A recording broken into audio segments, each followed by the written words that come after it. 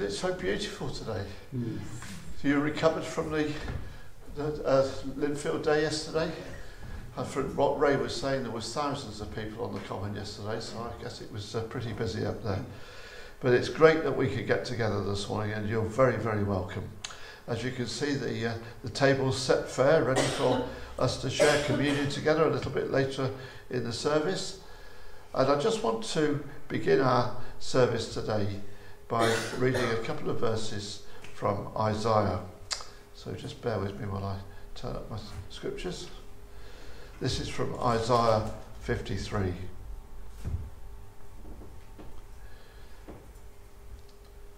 Surely he took up our pain and bore our suffering, yet we considered him punished by God, stricken by him and afflicted. But he was pierced for our transgressions. He was crushed for our iniquities. The punishment that brought us peace was on him, and by his wounds we are healed. We all like sheep have gone astray. Each one of us has turned to our own way, and the Lord has laid on him the iniquity of us all. Well, a little later this morning we are going to be sharing the bread and the wine together. And I thought, just as a preparation to that prayer from way back in the 16th century. O Lord, teach us to know that grace precedes, accompanies and follows our salvation, that it sustains the redeemed soul, that not one link of its chain can ever break. From Calvary's cross, wave upon wave of grace reaches us, deals with our sin, washes us clean, renews our hearts, strengthens our will, draws out our affection, and kindles the flame in our souls, rules throughout our inner man, consecrates our every thought, word and work, teaches us thy immeasurable love. How great are our privileges in Christ Jesus. Amen. Amen. Well, we're going to sing a fantastic hymn to begin with this morning. Words will be on the screen. These are the days of Elijah.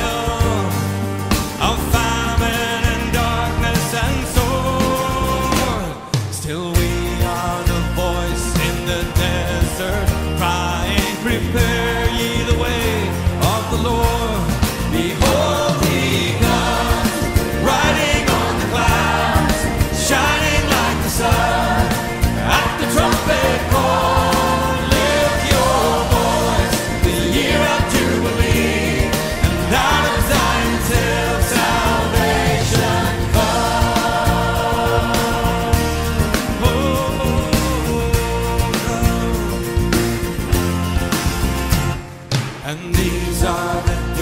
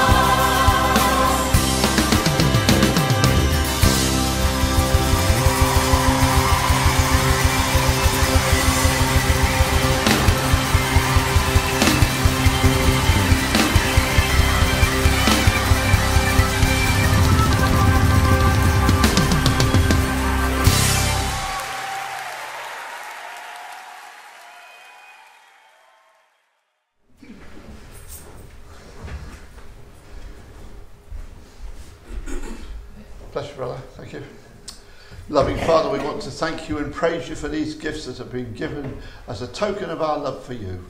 Lord, may you use them greatly and multiply these gifts, Lord, to use for your greater glory in this part of Linfield. Father, we praise you today for these gifts. Amen. Amen. Amen.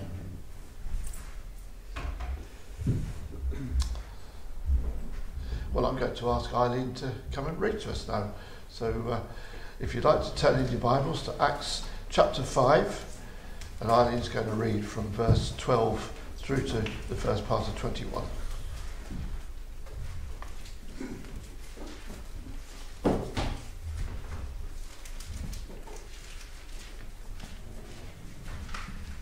Acts 5, beginning at verse 12.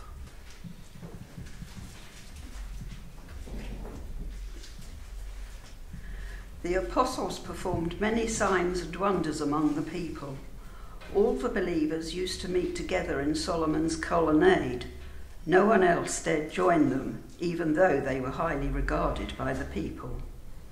Nevertheless, more and more men and women believed in the Lord and were added to their number.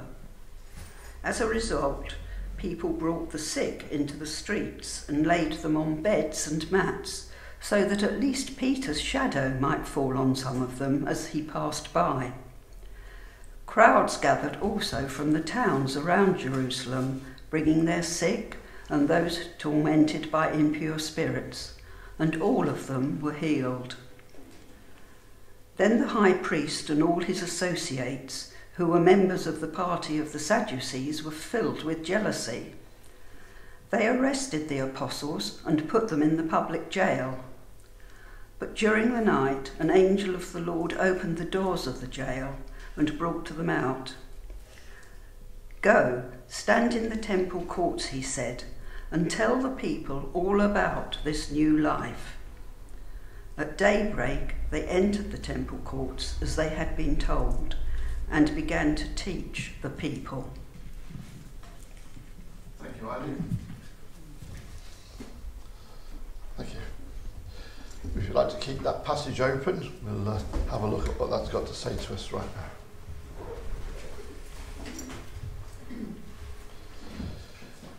I was sharing with Stuart before we came through this morning. Yesterday, Ali and I were in Worthing, and we see there that what Eileen read about the apostles being told to go and stand in the temple courts. Well, it certainly wasn't the temple courts, it was the middle of Worthing, but there was a young woman yesterday, and she had a Bible with her, and she was proclaiming the word of God, and I thought, this is wonderful. It really is. It's absolutely wonderful to hear somebody taking the time to share in the wonderful word of the Lord Jesus Christ. And my heart went out to it, really did. Now, for some reason, my iPad doesn't want to open this way. I don't know what's going on here. That's better. That's got it.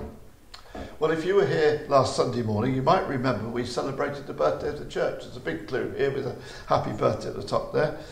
And we thought about what happened on the day when the Holy Spirit came in power on the disciples, when Jews from all over the known world, they heard the wonders of God being proclaimed in their own language. And if you remember, Carmen, who's away sunning herself on holiday at the moment, she read out a whole list of different places where these folks had come from. And I'm not going to read them all through again, but they're there in Acts 2 if you want to read them. Then if you remember, we saw Peter, who stood up and he addressed the crowd, and he brought the people the gospel. That's what he brought. And the outcome, well, we know it was 3,000 came to know the Lord Jesus Christ on that day. Well, you might be sitting here this morning thinking, that's wonderful. But you know, I could never stand up and say what Peter said. I probably couldn't do what that young girl was doing yesterday in Worthing. But before we dismiss that entirely, let me just ask you this question. Did Peter stand up and speak before the Holy Spirit came on him, or after the Spirit came on him and the rest of the disciples? Well, we know, don't we? He didn't. He waited till the Spirit came on him. It was only through the power of the Holy Spirit did people hear the wonders of God. And they heard them in their own language. And it was only through the witness of the Holy Spirit did Peter's sermon convict 3,000 people of their sins that day. And this is a really important truth that I think as the church we need to get hold of ourselves today. Because there's always this propensity for churches to say, oh, let's have an initiative, let's have a sweep round the area, let's have an evangelistic push. And perhaps we'll get a really renowned evangelist, somebody like John Goodway, come and preach. But then we only to discover later, after the events, that all the efforts of the church, the sending out to the invitations, special prayer times, all the resources that get spent on a mission, and all the other things, it seemed to have yielded a really meagre harvest. We have a celebration service on a Sunday, and we get disappointed that not so many people have come. And you know yourself, because we've been there, haven't we? You get discouraged. You feel as though you've failed. And then we make all manner of excuses, don't we? Oh, we didn't pray enough. Well, that might be true, of course. But the hearts of the people in our neighbourhood, well, they're so hard. We couldn't get through to them. They're not interested. Well, when we go back to the day of Pentecost, I can't believe that the same wouldn't have been true of all who were in Jerusalem that day. I know they were Jews, they'd come to worship God. But they heard something new, something absolutely incredible. But amid the many thousands who did hear what the apostles proclaimed, 3,000 heard, 3,000 believed, 3,000 came to faith. You see, it's not enough for us to think that we can just say, well, Jesus is Lord, thinking that people will know, they know who Jesus is, they know he's Lord. That's not enough, is it? They need to know who they're responding to, and they need to know why they need to respond. Well, if you can, just flick back in your Bibles to Acts chapter 1 and look at verse 8. Acts 1 verse 8.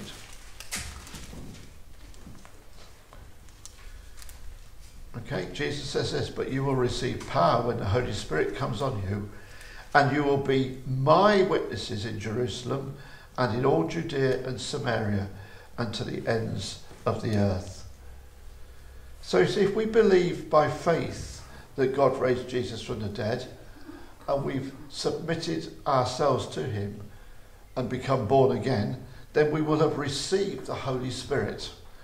And although we weren't around 2,000 years ago, what God says to us through his words makes us witnesses of what he's done because of his great love for us. Because we believe by faith he came among us in order to satisfy God's wrath at our sinfulness.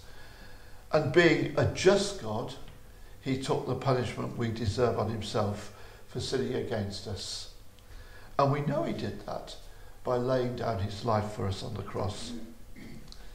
And we also know this, that death had no power over him, because God raised him to life on the third day, which means he's alive today. He's alive, living by his Spirit in all who know and love him. And if that's you, that means you here today. All you who've submitted your hearts and lives to him and are now determined to live in obedience to him, to his will, to his word. However challenging that is in this sinful world that we live in. See, as Christians, we're to walk on that narrow pathway that leads us to life, not the big broad M25 motorway. So as we come again this morning to God's word and we marvel at the wonderful things that we read of in these early chapters of Acts, and I've often thought, and I know others have thought as well, that really it shouldn't really be called the Acts of the Apostles, it should be called the Acts of the Holy Spirit at work through the Apostles. But I pray today as we look at God's word that we won't just see these events back then as a kind of a history lesson of times gone by, but we will rejoice that God's Spirit is very much at work today, even amid all the opposition to Christ that we see around us.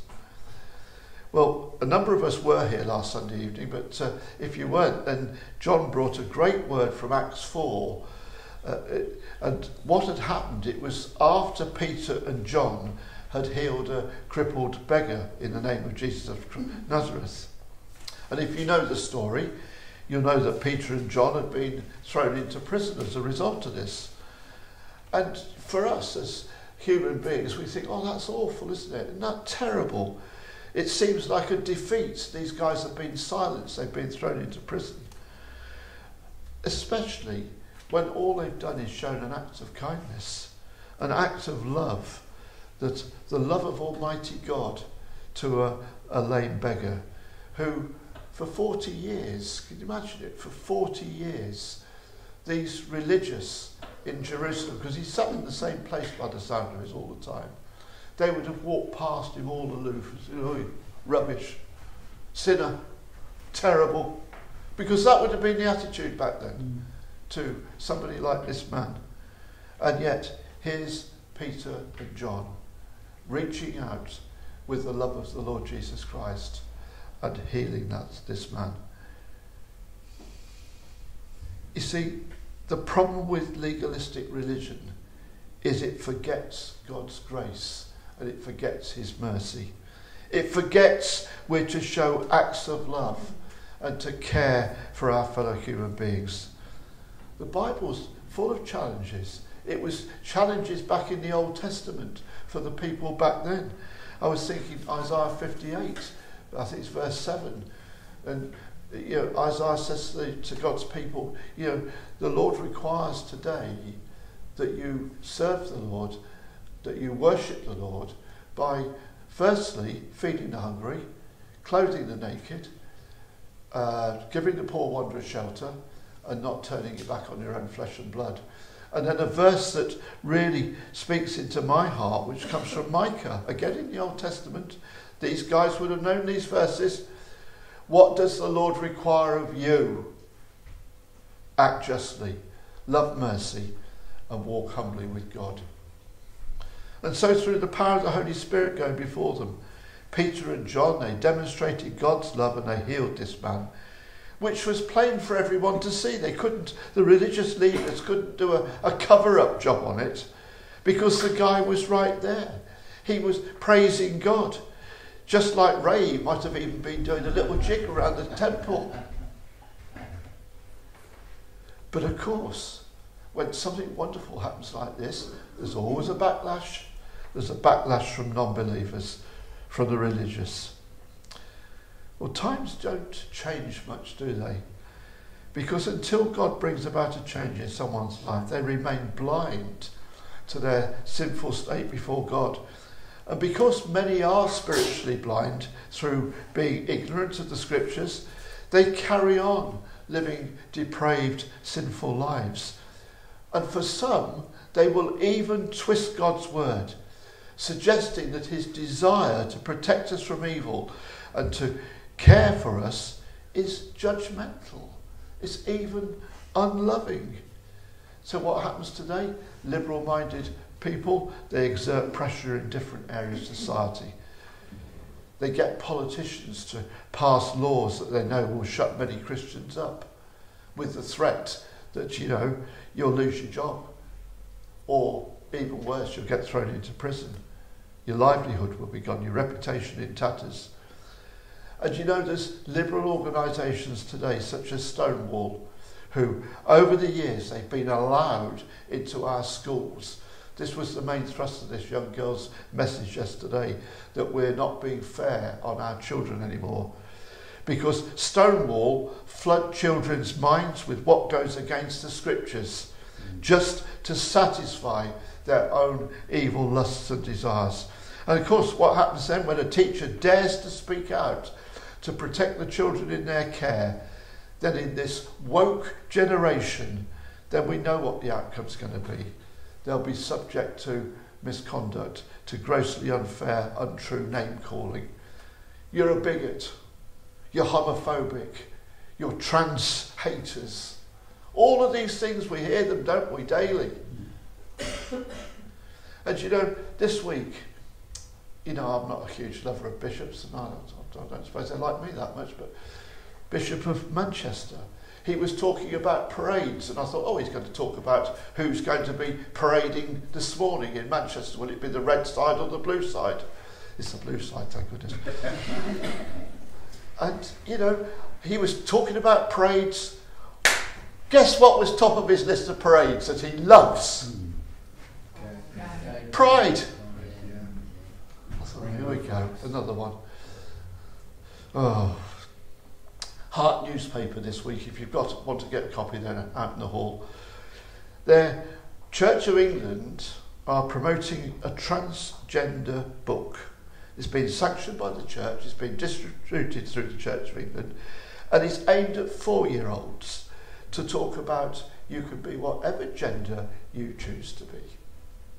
4 years old. What are we doing to our children, folks? What are we doing to them?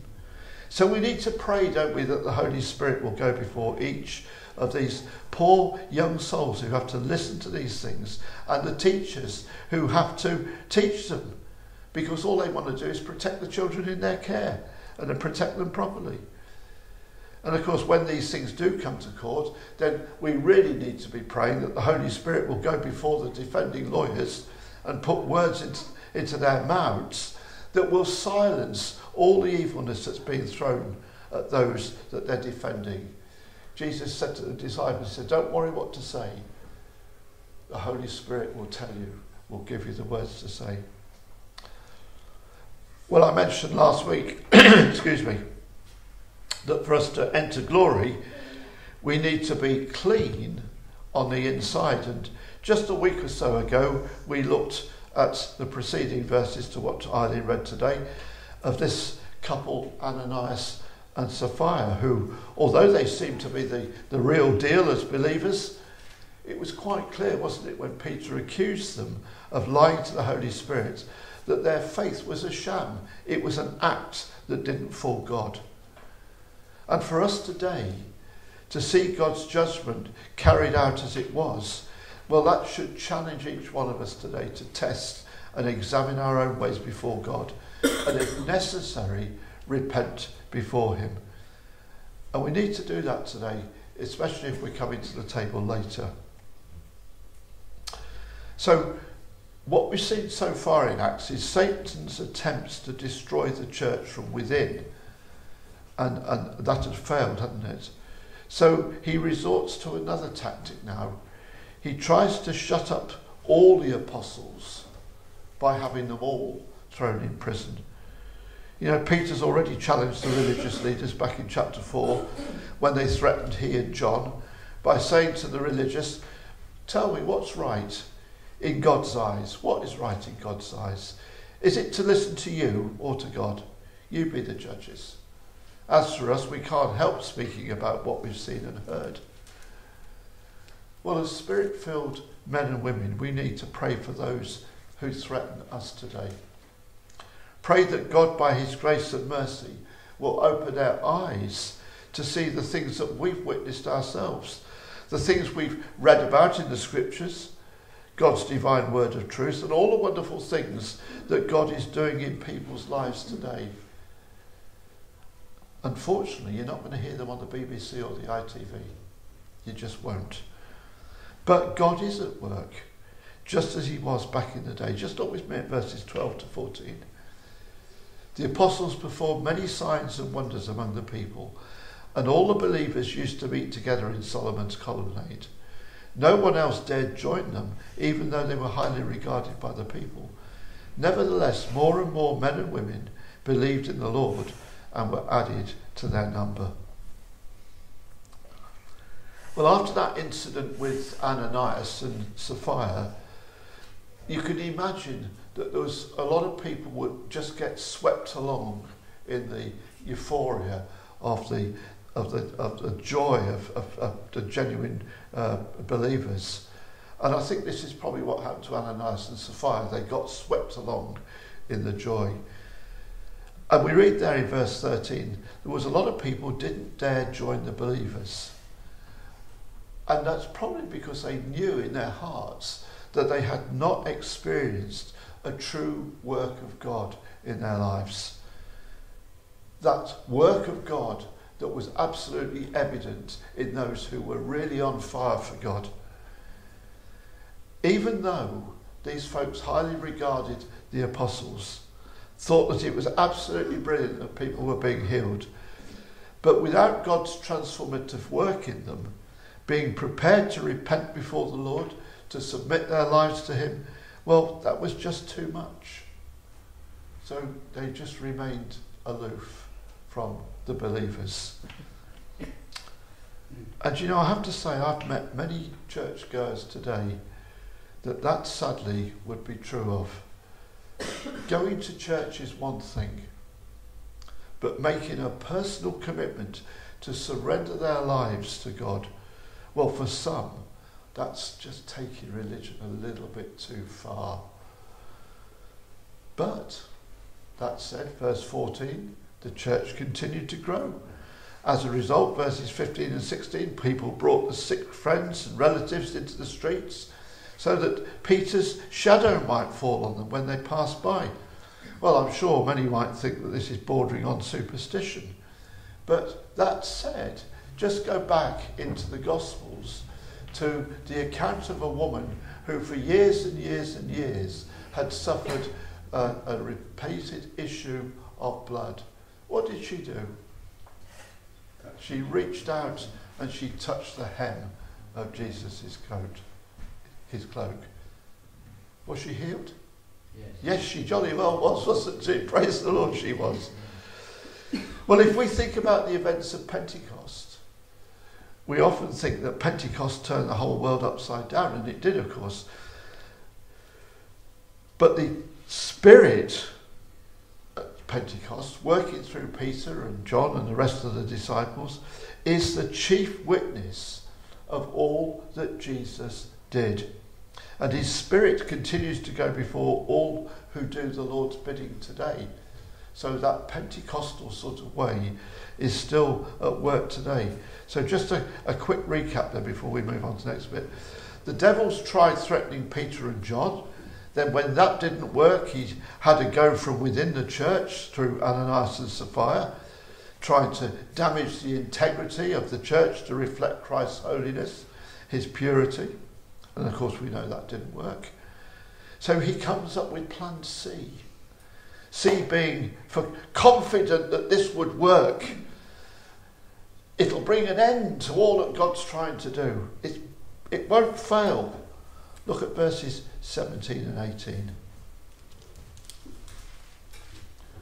Then the high priest and all his associates, who were members of the party of the Sadducees, were filled with jealousy.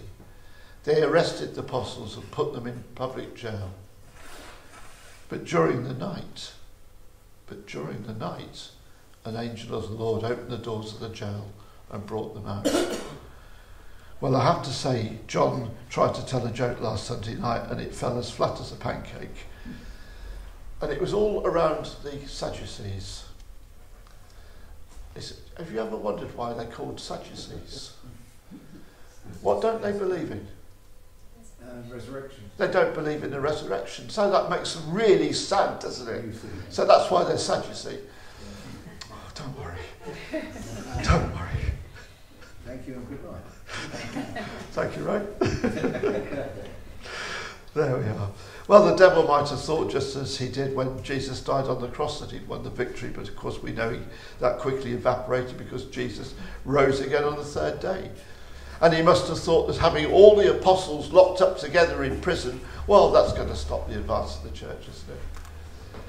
But what did Jesus assure Peter would happen back in the Gospels? He said, Peter, the gates of Hades will not overcome the church. Nothing will overcome the church. And we need to remember as Christians, living as we are in a world where Satan's doing everything he can to destroy God's plan for this world, which may well include, and I hate to say this, but it may well include each of us facing some form of persecution ourselves. Certainly we're going to face the ridicule of those around us, those who think we're absolutely balmy to believe what we do, who want to Why would we want to spend our time on a glorious Sunday morning in a church when we could be out there enjoying ourselves? Well, I'm sure we've all got friends and families who would say things like that to us. I know I have.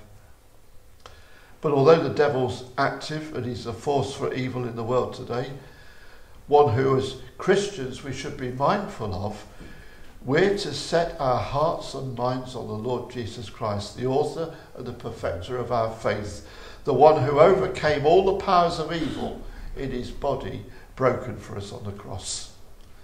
Satan knows he's a defeated force, and that makes him dangerous because he's like a wounded, cornered animal, and he's dangerous. Why else would the Apostle Peter, who like all the other apostles knew persecution firsthand, why would he remind us to be alert? He said, because our enemy, the devil, prowls around like a roaring lion looking for someone to devour. Well, lastly, just look with me at verses 19 to 21, that first part of 21. During the night, an angel of the Lord opened the doors of the jail and brought them out. Go, stand in the temple courts, he said, and tell the people all about this new life. At daybreak, they entered the temple courts as they'd been told and began to teach the people. Well, I mentioned earlier that the Holy Spirit is the chief witness of all that Jesus taught, said and did. And as believers, we're secondary witnesses to that, aren't we? Under the prompting of the Holy Spirit, we're told here, verse 19, that the angel of the Lord, he appeared, he opened the door of the jail and he brought them out. Not so that they could go home and have a hearty breakfast, but in order that they should go and that they should stand in the temple courts and tell the people all about this new life. This new life that's only ours because of the sacrifice Jesus was prepared to make of himself on the cross for each one of us. When we, as undeserving as we are, receive God's amazing grace and mercy. Because it's only through Jesus' blood has God washed away all our sins, something we shall be remembering in a few moments. So because of what Jesus has done for us, we no longer stand condemned before God, facing a future of eternal punishment. Rather, we have the promise of new life in Christ to live out now, today. And even when these bodies, these frail bodies of ours finally give out, we shall live on with Christ throughout eternity. This is such great news, isn't it? That we can see why Jesus commands us to go as his witnesses and make disciples of all the nations. It's really great news. And as we see throughout Acts, the Holy Spirit is the one who will convert people's hearts, not us. It's the Holy Spirit. We are secondary witnesses and we're called to help people become disciples. That's what we're called to do, isn't it? Then who knows that we won't see even more acts of grace and mercy among us as we see in these great verses of the scriptures here. Amen. Amen. Father, we want to thank you for your word to us this morning, and we praise you, Lord God, for just a few verses of scripture, Lord, that seemingly don't say a lot, but they have an awful lot to tell us, Lord. So thank you, Father, for your word today. In the great name of Jesus, we thank you. Amen. Amen. Well, we're going to sing again. I think I've missed a hymn out, so let's move on to the next hymn before we come to prayer. Can you call up Behold the Lamb, Susan? Thank you.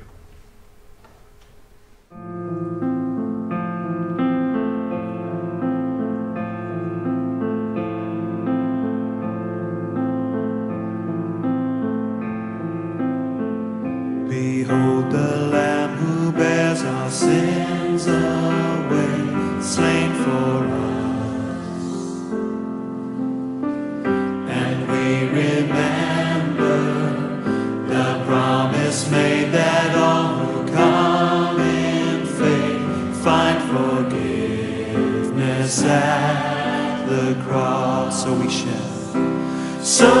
share in this bread of life, and we drink of his sacrifice as a sign of our bonds of peace around the table of the King. The body of our Savior Jesus Christ, torn for you. Eat and remember the wounds that heal, the death that brings us life, paid the price to make us one.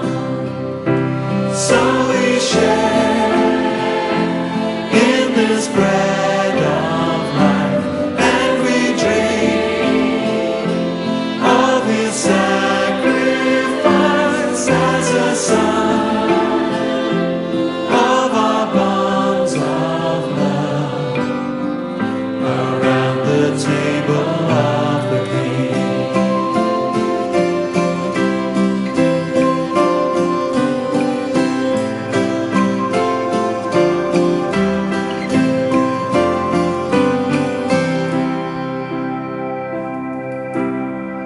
The blood that cleanses every stain of sin shed for you. Drink and remember, he drank death's cup that all may enter in to receive the life of God. So we share in this bread of life, and we drink of his sacrifice as a sign of our bonds of grace around the table of the King.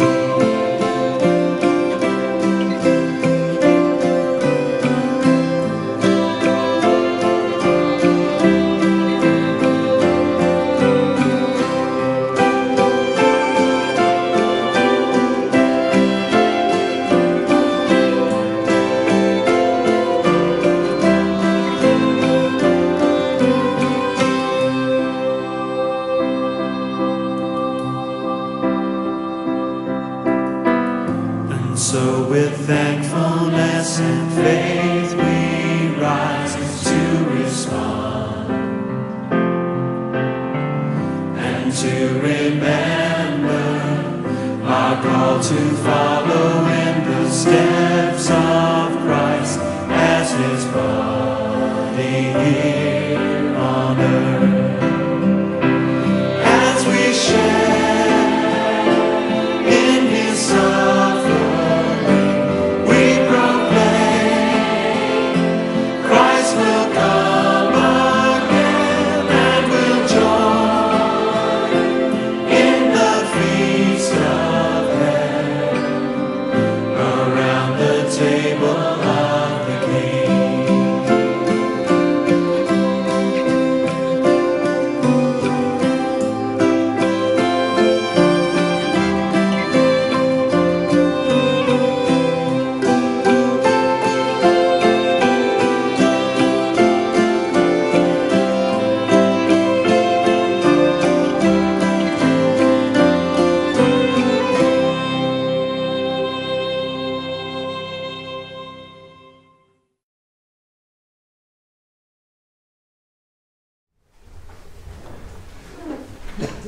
Well, the set psalm for today in our readings is Psalm 95, and it says this: "Come, let us sing for joy to the Lord. Let us shout aloud to the rock of our salvation. Let us come before him with thanksgiving and extol him with music and song. For the Lord is the great God, the great King above all gods. In his hands are the depths of the earth, and the mountain peaks belong to him. The sea is his, for he made it, and his hands formed the dry land. Come, let us bow down in worship. Let us kneel before the Lord our Maker. For he is our God, and we are the people of his pasture, the flock under his care. Father, today we want to thank you that we can come and we can worship you in spirit and in truth. For you are indeed the rock of our salvation.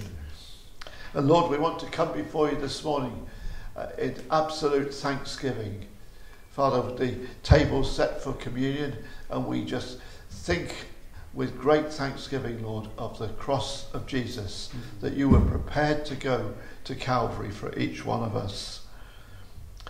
Lord, thank you so much that we can extol you through our worship, through our singing, through the Psalms, and through our prayers. Lord, today we thank you so much for the Lord Jesus Christ. Amen. Amen. Father, there is no one other than you. There is no one like you. You are the omnipotent, omniscient, omnipresent God. And we thank you today, Lord God, for each of those descriptions of you. Father, the world's got many gods, we know that. And yet, Lord, none of them are deities. None of them are the true God. For we have but one God. And we thank you, Lord, today. One God, three in one, Father, Son and Spirit. Lord, today we praise you for the triune God. And we ask today, Lord God, that as we bring our prayers to you, that, Father, you will intercede on our behalf. Bring our prayers right into the very presence of Almighty God. Lord, we ask today that you would hear our prayers. We pray, Lord, for our world today. As I said a minute ago, this world has many gods with a small g. And yet, Lord, they are no gods, because they can do nothing there other than what they are, which is idols, man-made worship. And Lord, we confess today that if there's anything in our lives that are causing man-made worship, that we would bring them before you today, Lord, and repent of them, confess our sins before you. So please help us to do that, Lord. Before we come to communion today, may our hearts be right before you. And Father, as we think about this great psalm, this Psalm of David, Lord, he's given his thanks to you, Lord, for being the rock of his salvation, and we can echo those same words.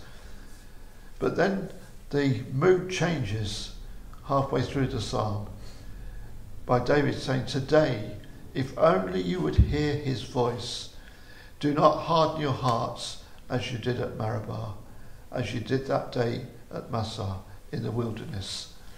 Father, we know that goes back into the Old Testament, where we know that your people, those who you brought out of captivity, Lord, you'd set free and you'd sent them towards a new land, Lord.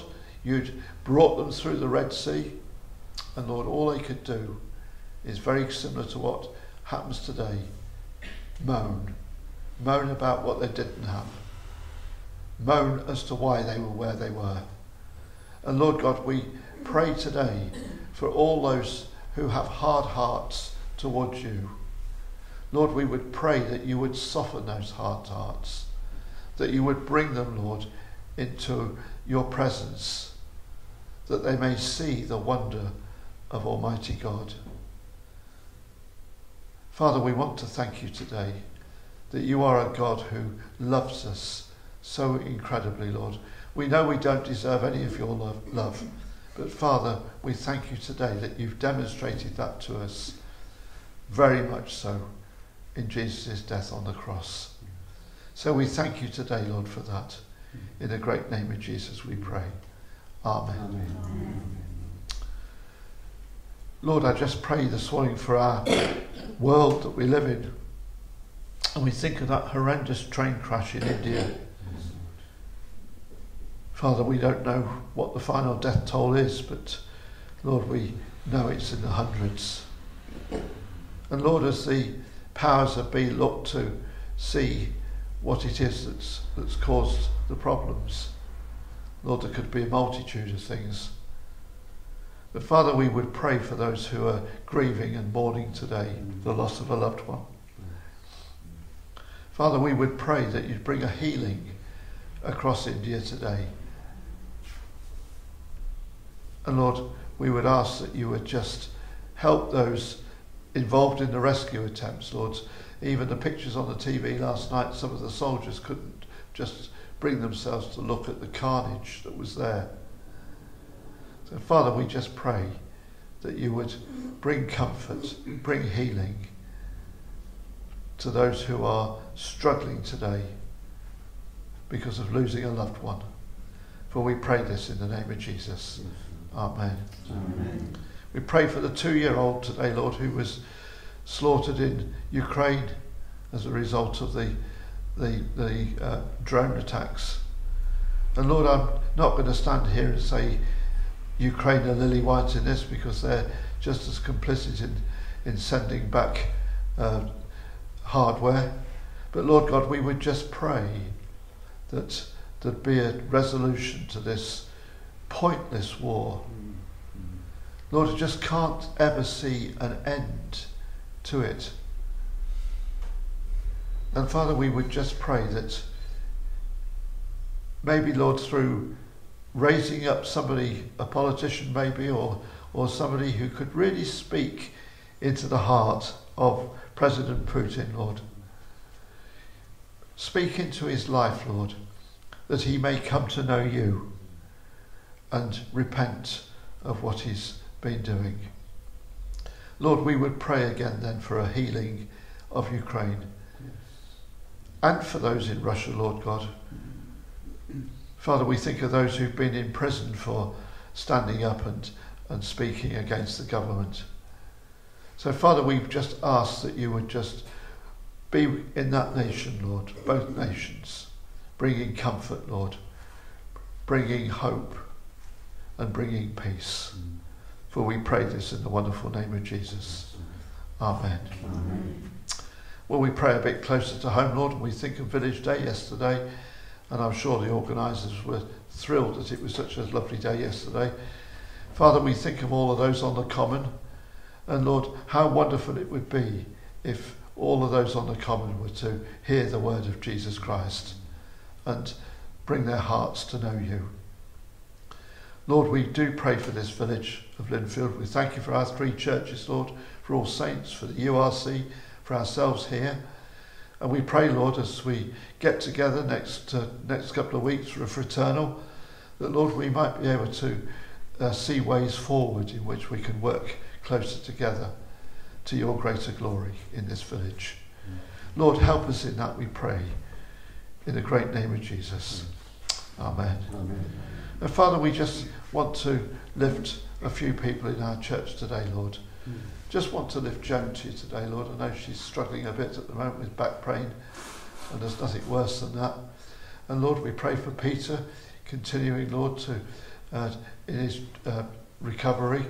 And Lord, we pray for others as well. Pray for Thelma at the back, Lord, and we ask that you'll bless her. And Lord, we pray for John and Carmen at this time, who are on holiday down in Devon, Lord, and we ask that you'll bless them. Lord, we pray for any in our fellowship today who are really struggling in body, soul or mind.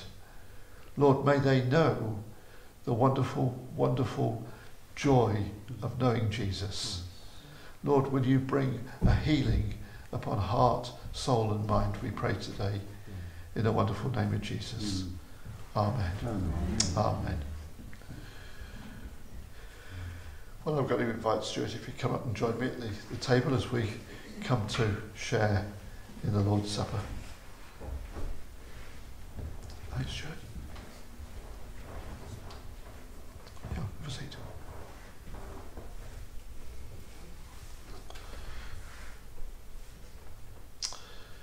God of all good, we thank you today for the means of grace. Teach us to see in them your loving purpose and the joy and strength of our souls. You have prepared for us a feast, and though each one of us are unworthy to sit down as guests, we wholly rest on the merits of Jesus and hide ourselves beneath his righteousness.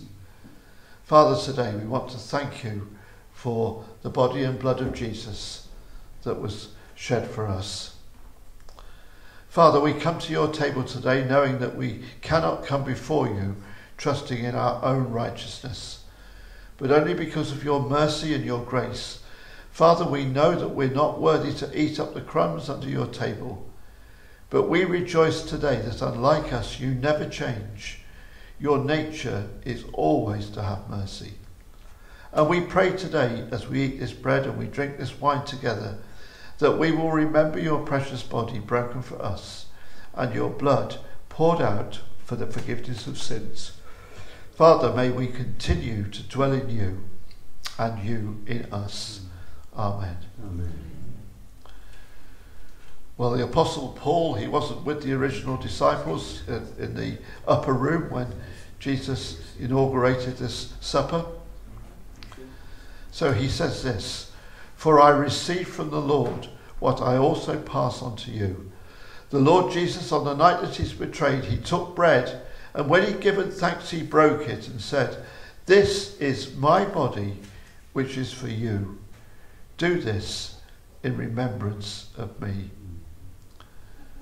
Father, we want to thank you for your body broken for us. And Lord, as we take this bread as a symbol of your body broken, Father, may we feed on you in our hearts by faith with thanksgiving. Amen. Amen. Well, I would normally say wait till we've all been served, but today Stuart's going to follow me around. So I think what we'll do, I'm going to ask Stuart if he will pray for the wine, and then I'll head off and then you follow. Okay. Let's thank the Lord for his provision of the blood. Lord Jesus, we are so grateful for all that you have done for us, not least in going to the cross to shed your blood for us. And Father, we drink this cup in thankfulness to you for sending your Son, because we know that it should be our blood spilt, not his. Yes. But Lord Jesus, you did it willingly, and as we read in the scriptures, you did it with joy set before you. So Father, give us joy in Jesus now as we drink and eat. Amen. Amen. Yeah.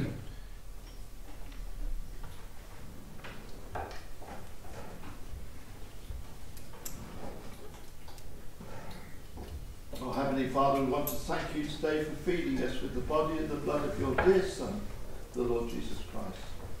And we give you thanks that we can join with many, many Christians around this world and in this village in praising you for your goodness and mercy. Help us as we go out into the world to give glory to you in all that we do and say today. Amen. Amen. Amen. Well, we're going to end with a lovely hymn, "The Spirit Lives to Set Us Free." And whenever I hear this hymn, I often think of a dear, dear friend who's now in glory, David, who used to love to sing that hymn. So, in memory of David.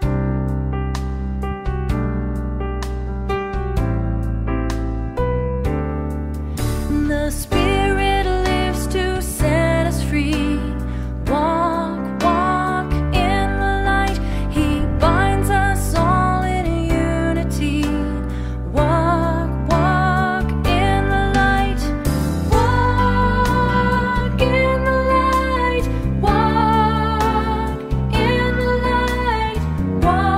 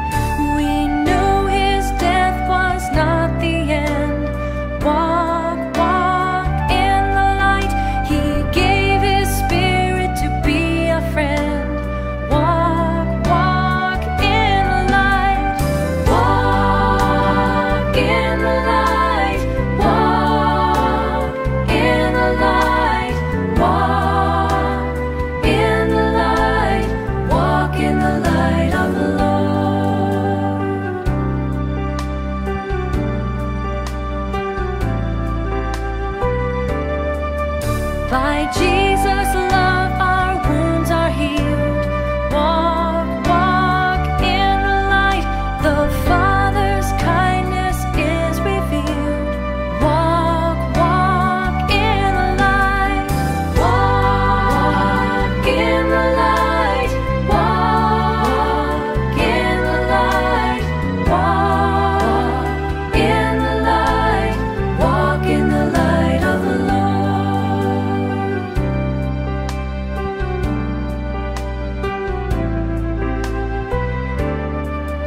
The Spirit lives in you and me. Walk, walk in the light. His light will shine for all to see. Walk, walk in the light. Walk in the light. Walk in the light. Walk in the light. Walk in the light of the Lord.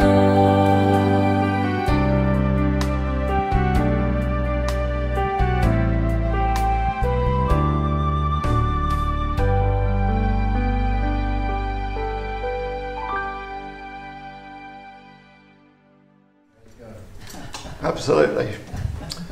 Well, before we bring a notice, let's just offer a blessing to us all. Do forgive my voice, by the way, I'm struggling a bit. May the Lord bless you and keep you. May the Lord make his face shine on you and be gracious to you. And the Lord turn his face towards you and give you peace. Thank you all for being here today. It's been lovely to have you with us. Do come back tonight at 6:30. Our brother Stuart's going to be preaching tonight, so looking forward to hearing what Stuart has to say. I stand amazed in the presence of Jesus the Nazarene, and I wonder how he could love me, a sinner condemned unclean. Sing it again. I stand amazed.